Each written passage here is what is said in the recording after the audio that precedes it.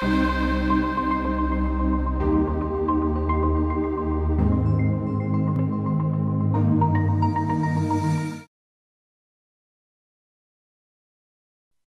role of a dispersant is to adsorb onto the pigment surface, prevent flocculation of the pigment particle during milling, resulting in a stable pigment dispersion.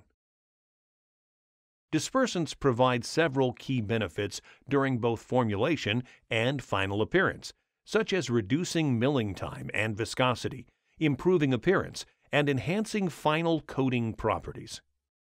A dispersant consists of two parts: an anchoring segment that adsorbs onto the pigment, and a polymeric chain that creates a steric barrier that stabilizes the dispersant. Lubrizol's Sulspurs polymeric dispersants, also known as hyperdispersants, are polymeric materials designed to offer significantly higher levels of performance.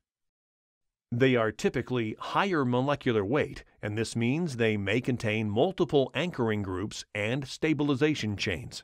They can be tailored to work across a broader range of pigments or fillers and in different media.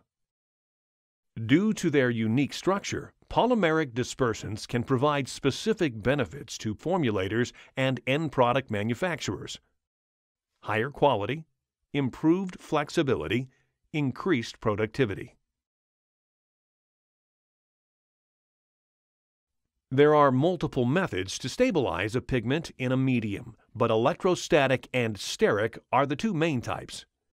Electrostatic stabilization, also known as charge stabilization, uses electromagnetic forces to achieve particle separation. It is effective only in high polarity systems like water. Steric stabilization, which physically separates the particles, was originally designed for use in low to medium polarity systems, but its use has been extended for all polarities. The dominant mechanism for stabilization with Sulspurs hyperdispersants is steric.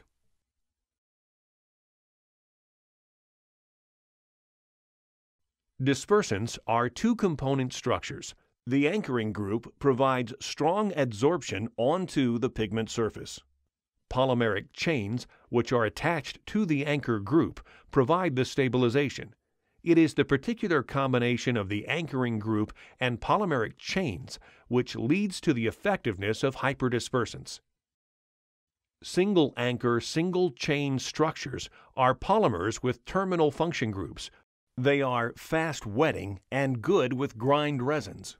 Single anchor dispersants, by their nature, only contain one type of anchoring group. Therefore, they are most effective on a single class of pigments. Multi-anchor or multi-chain structures, also known as comb copolymers, are better for long-term stability and broad pigment compatibility. This is due to the fact that they can contain multiple types of anchor technology to work across a broad range of pigments. When choosing the right dispersant, there are several key factors to consider. A dispersion typically consists of pigments or fillers, solvents, resins, and dispersant. The first factor in choosing the right dispersant is the type of particle being dispersed: organic, carbon black, inorganic, or fillers. Each one has a different surface chemistry and structure. The dispersant needs to anchor strongly onto the pigment or filler, and different pigments can have very different surface chemistry. Inorganic pigments and fillers disperse best with acidic or anionic anchor groups. Organic pigments and carbon black disperse best with basic or cationic anchor groups. This is represented by the outer part of the wheel. The second factor to consider is the system. The dispersant must be soluble and compatible with the solvent and resin system to get a good, stable dispersion. This is represented by each section of the wheel. The third factor which influences dispersant choice are the application and processing conditions. With some difficult to stabilize organic and carbon black pigments, the use of a Sulspurs synergist can enhance the performance of the polymeric dispersant. This is represented by the outer ring. Lubrizol maintains a portfolio of hyperdispersants for a wide range of solvents and pigment types. Implementing these steps will result in a low viscosity, high color strength, stable dispersion. After choosing the preferred dispersant, the optimum amount of hyperdispersant required is dependent on the surface area of the pigment. If too little is used, the full benefits will not be realized. If too much is used, the thickness of the protective barrier is reduced as a result of overcrowding on the pigment surface. Performance properties are optimized at the correct dosage.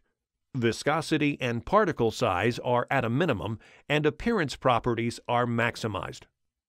Through experimentation, it has generally been established that the theoretical dosage level of a hyperdispersant in a pigment dispersion equates to 2 mg of dispersant per square meter of pigment surface area. This can be expressed as percent agent on the weight of pigment, or percent AOWP. Percent AOWP equal BET surface area meters squared per gram divided by 5. Implementing these steps will result in a low viscosity, high color strength, stable dispersion.